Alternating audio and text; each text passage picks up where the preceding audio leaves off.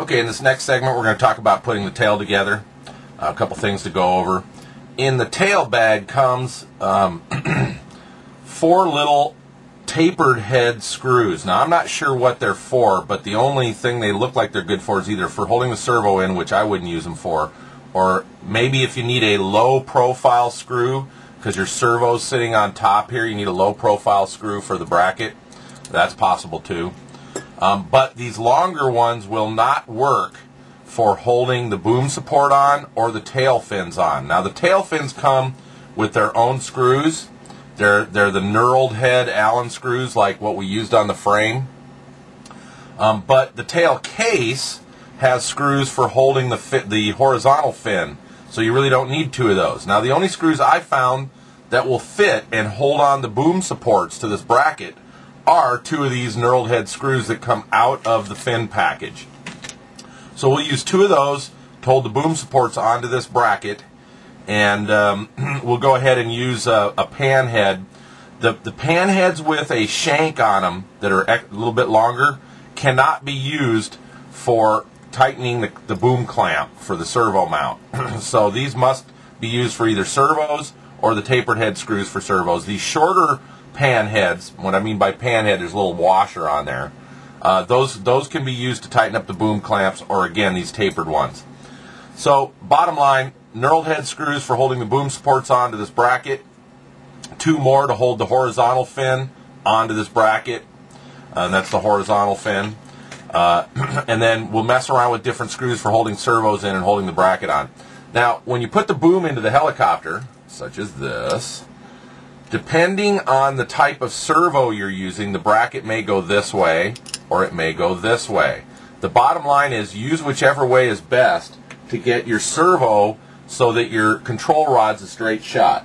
I'm going to be using an Airtronics 94761, and basically it's going to mount using the same hole that clamps the boom to get a straight shot. And so I'll show that when I'm done. But you'll have to play around with how those brackets go on depending on the servo you're using. The idea being get the straightest shot. Use it the best way to get the straightest shot. Now let's talk about the tail case a little bit. I've put the blades on already, and the blades, when this is on the boom, the blades should rotate up into the main rotor. So they should be in this orientation if it was on the boom. Blades always rotate up into the main rotor. Now unlike the Align grips, these are trailing edge control instead of leading edge control. So the pitch slider will be working in opposite direction, but I'll show that during setup. But needless to say, you want to make sure that you don't assemble this backwards. You want this to rotate up into the main rotor downwash. So if it was on the heli like this, that's the direction they would turn. Okay, so mount your blades. Now as far as all these Allen screws, there's screws everywhere on this. I would go ahead and check them. Some of the screws that stick out a little bit from the back, just back them with a little bit of Loctite if you don't want to take them out. Some of these other Allen screws I'd check, make sure they're Loctited, just go over the whole thing. These balls that are on here, the purpose of these balls is to space out the fin. So when you put the fin on, it's basically act as a spacer. Now the way this clamps onto the boom is there's just one screw with a nut, and that is the clamp for clamping onto the boom. Now, reviewing the boom, unlike the Align boom, there's no registration notch or hole. So the beauty of this design is you can just simply put the tail case on, and then when you go to put it in the bird, you just turn it in the boom block until the tail's straight up and down in relation to the heli, and then tighten the blocks. So anyway, I'm going to go ahead and assemble this, put the belt in, the boom, get the clamps on. Don't forget to put those on before you put it in the heli. Get the boom braces on.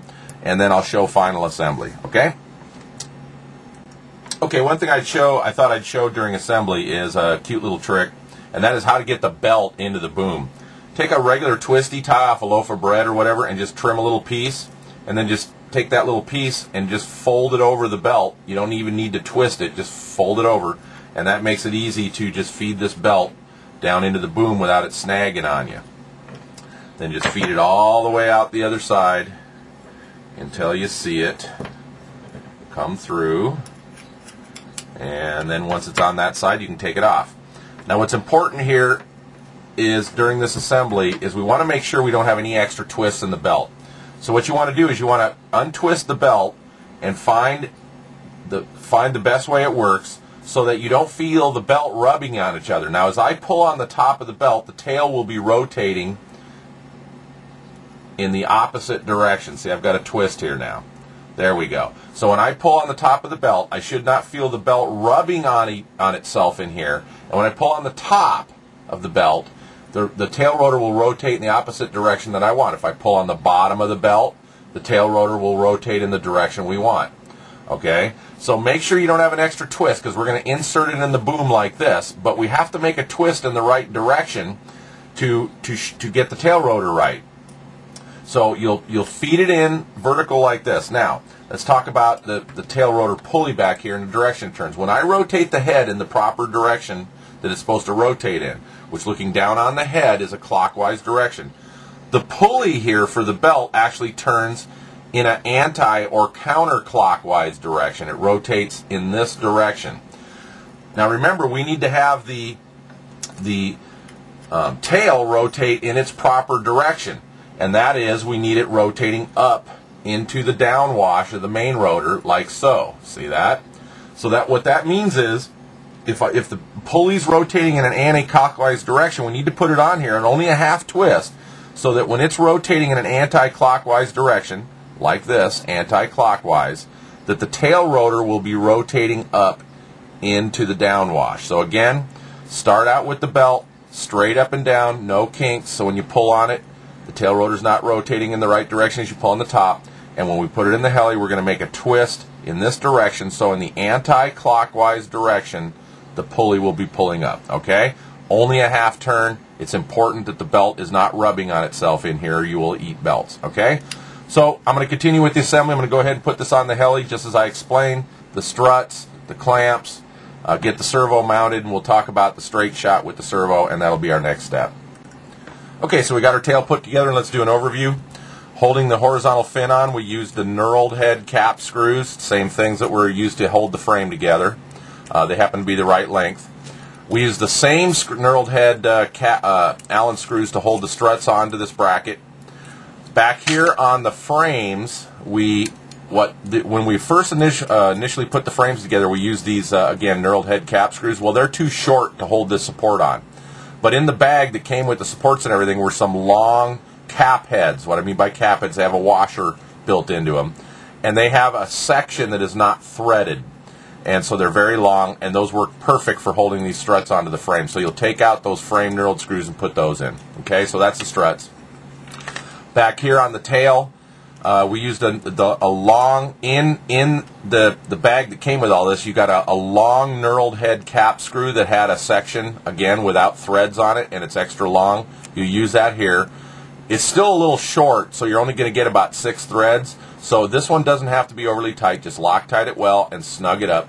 What's really holding this fin on is the boom clamp, and again, don't forget to Loctite your boom clamp. Back here, your boom clamp Allen screw that comes all the way through. You put a nut on here, and that's what really secures the fin. Okay? So, and then on the control rod, again, this is the Airtronic servo. So we have our clevis here with our screw that comes in the kit. And what I use to hold the servo on, since this is an Airtronics, is I use the same screw that clamps the clamp.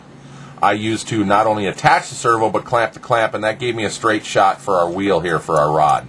Okay, so our rod goes through the hook, and then back here snaps on. This is where the ball link goes. Remember, the ball link goes in a certain orientation. You don't want it flipped. This is adjustable by a few threads. Don't want to unscrew it too far.